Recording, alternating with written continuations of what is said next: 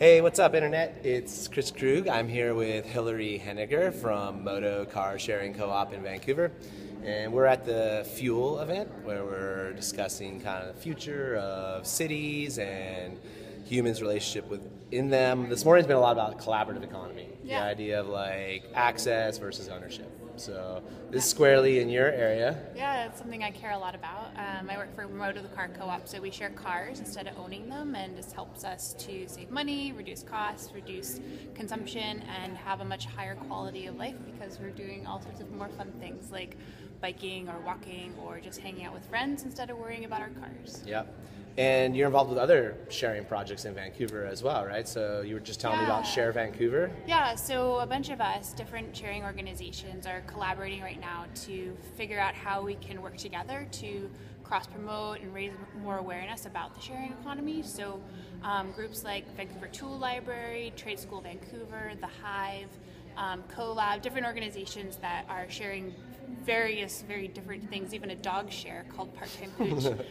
We're doing some fun social activities as well as looking at how we can help shape policy and work with policymakers to encourage more sharing in people's lifestyles all over the Metro Vancouver region.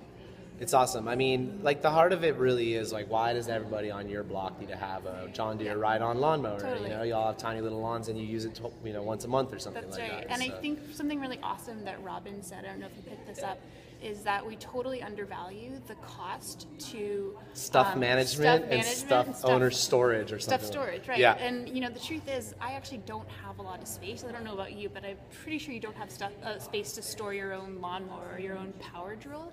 And in fact, even if I did, like, I don't know how to take care of it. Like, I don't know how to do the things that are, like in all that time that I would have to take me to do those things and to learn how to do those things.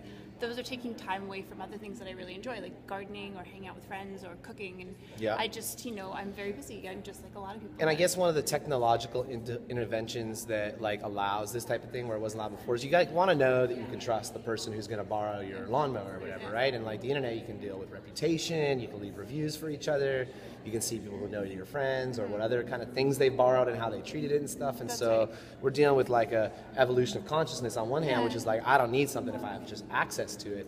I'm thereby reducing my footprint and kind of my consumerism in general. And so as long as I can trust you, you can borrow my skis if you let me borrow your surfboard or something. And I think actually that's, technologies that allow us, to rate each other and create this type of trust network, that's really important for peer-to-peer platforms, but there doesn't to say that there isn't a space for traditional businesses. So, for example, MODO, we don't have a way for our members to rate each other, but instead we have these other mechanisms that allow the members to trust us, which allows them to trust each other. Right. So if you return the car late, then you pay $25 late fee, and our members trust that policy, and that's what allows them to trust the whole system itself. Cool. What's one person you're stoked to meet today, or someone you're going to try to track down? I really hope I get to meet Robin. She was just such an inspiration on stage, and the project she's worked on and the passion she brings to that is just she's a hero. I can't wait to meet her. Cool. Well, let's go track her down. She's on my hit list as well. Awesome. Thank you very much, Hillary. Over and out for now, Internets.